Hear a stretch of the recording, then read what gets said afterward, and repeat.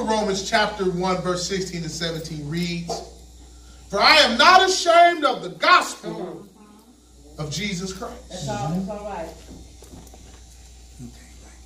For it is the power of God unto salvation to everyone that believeth, to the Jew first, and also to the Greek. For therein is the righteousness of God revealed from faith to faith. As it is written, the just shall live by faith."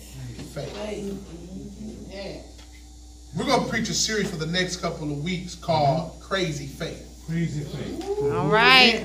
It's coming off the B portion of that passage. The just shall live by Faith.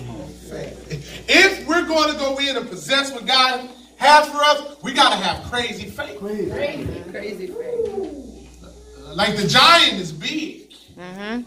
His spear is big. His sword is big. And he can fight. Yes. And he's mean. Come on. And he's roaring and growling at you. Come on, Pastor. And so if you're going to really run up at him and not be timid and not be afraid and really believe that you're going to defeat him, you have to have crazy faith. Come on, Pastor. That's good. Anything that you're going to obtain, you're going to have crazy faith to get it. Father, we thank you, we praise you, we honor you, and we glorify you. Master, I pray that this be a moment Thank you, Jesus. that you strengthen our faith. Please, Lord. Thank you. We believe, that's why we're here. Yes. But I pray, Lord, that you strengthen our unbelief. Yes, Lord. Thank You you. know God. those areas where we still got a little bit. Are you really going to work it out? Hallelujah. Am I really going to come out of this? I pray that in those areas, Lord, that you will let us believe. Yes. I'm guaranteed. Father God, do the things in our midst that we can't explain. Thank but you, we know it. Jesus. I pray for supernaturalness to happen Thank you, Lord. in our faith. In our faith. We'll give you all the glory, all the honor, and all the praise Oh, in yes. Jesus' mighty name. Bless you, God. Amen. Amen. You may be seated, my brothers and sisters. If I was to sum up, what is this walk all about with God? What is this journey all about that we live and that we're on? Journeying from earth into glory. I would give you a word with 5 letters. Faith. Faith. Life is all about faith. I'm going to say that again. Life is all about faith. From the person you will become, to the task you will complete, to the blessing that you will receive, will only happen according to your faith. By faith. You often heard Jesus say to a person that drew power out of him and that received a miracle, you will often hear him say, your faith has made you whole. In order to get a miracle from God, you need 2 ingredients. One, you need his power, his virtue, his glory. And 2, you need your faith. Are y'all listening to me? You cannot draw power out of God with no faith. That's good. If you really want a miracle in your life, you're going to have to believe yourself into that miracle. If you really want God to use you mightily, you're going to have to really believe that he will.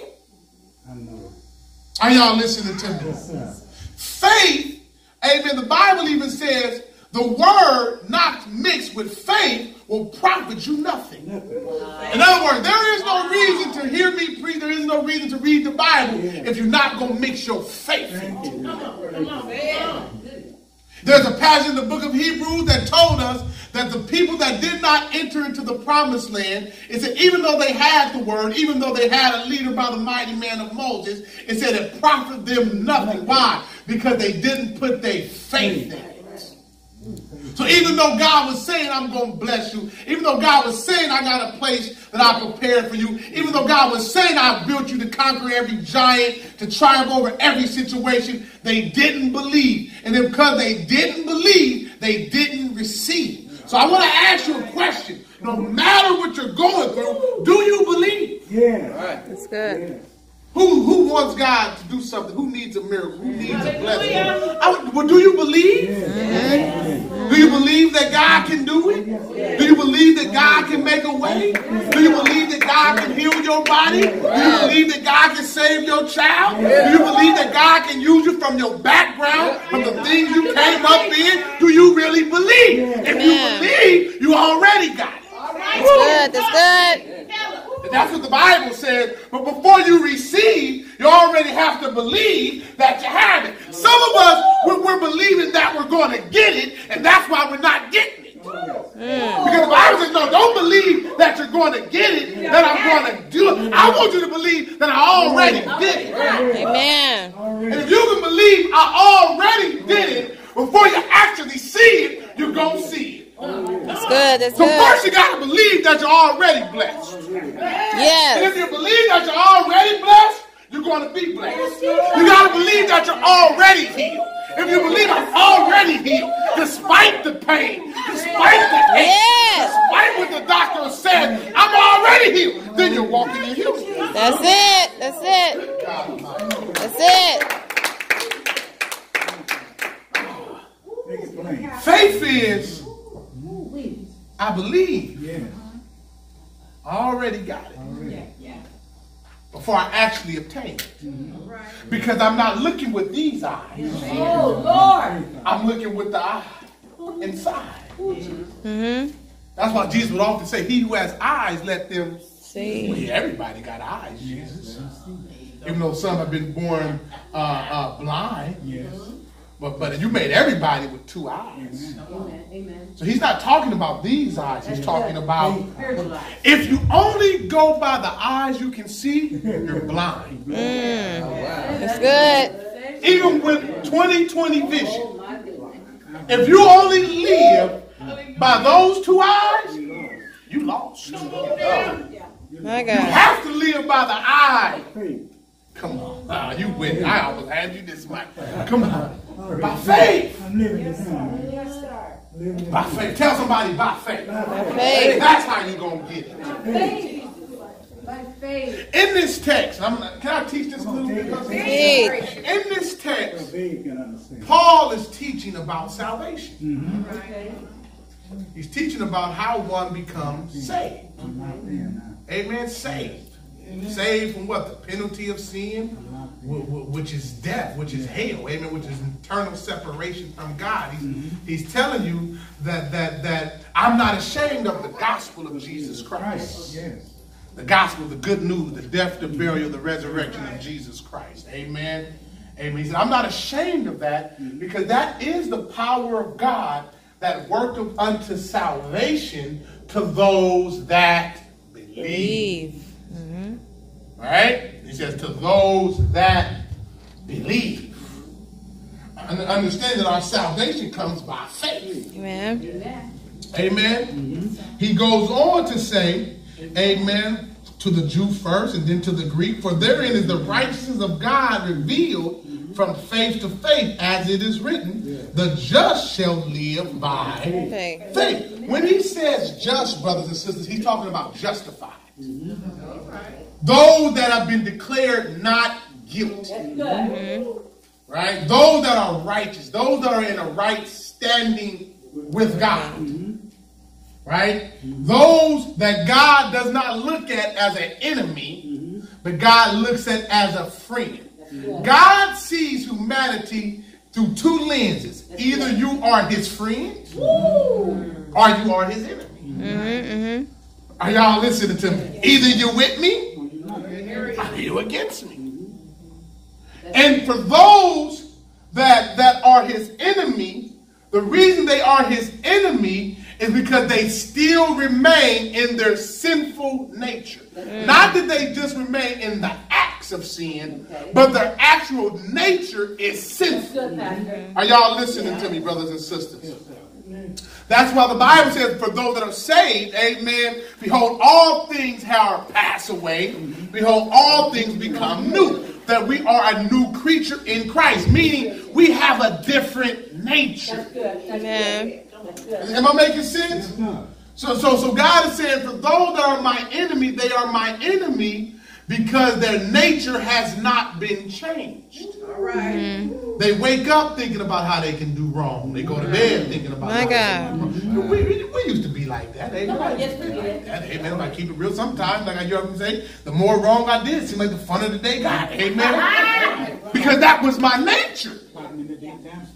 Come on. We had a sinful nature. But now that I am saved, amen, I no longer have a sinful nature, but I have a nature that wants to please God. Yeah, that's good.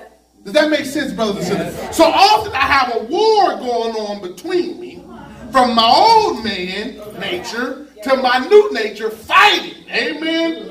Amen. To who's going to take control of my life. You have the same thing, brothers and sisters. Now, for those that are friends of God, we are friends of God because we have confessed with our mouth the Lord Jesus and believe in our heart that God has raised Christ from the dead. That makes us come into salvation. Once again, that means if we're saved by faith. You've never seen Jesus. Some of us in here have never been to Jerusalem. Are y'all listening to me? You've never seen Christ shed his blood? Amen. You didn't see when they led him up Calvary? Are y'all listening to me? All this you are hearing, amen, you are reading, and you're putting your faith into it. Amen. That it is actual, that it is real, that it is legitimate. And because of that, you start to walk in salvation. Does that make sense, brothers and sisters? Yes, sir. And so the ones that are enemies with God, the only reason they're enemy with God because they don't believe. Because even though we're in the right standing, even though we have been justified, that does not mean we're right. We've been made the righteousness of God based off what our Lord has done, based off what our Savior has done. I believe that Jesus died for my sins.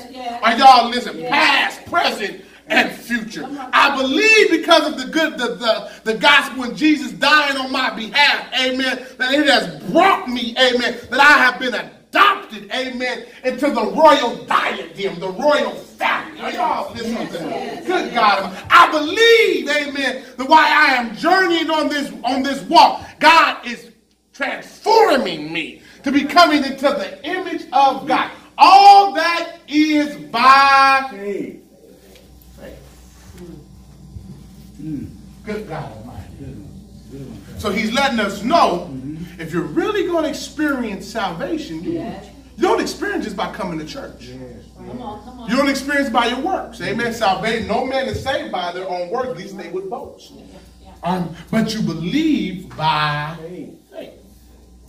Good God Almighty. That means the more stronger my faith becomes, the more I start to walk into this glorious life. The more this life starts to unfold before me, the more I start to walk in the glory of God. You walk in the glory of God by faith.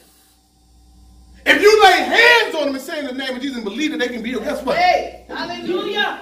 If you tell that mountain, amen, be removed and cast yourself into the sea, that mountain will jump into the sea. All that happens by faith. All right. Not by your intelligence, not by your works, not by your own power. None of that happens by you. That all happens by what you believe. Good God Almighty. Are y'all listening? You got to believe. That's what God's wanting to tell you. And the more you believe, the more you walk in it. What is faith? Go with me to the book of Hebrews. That's good.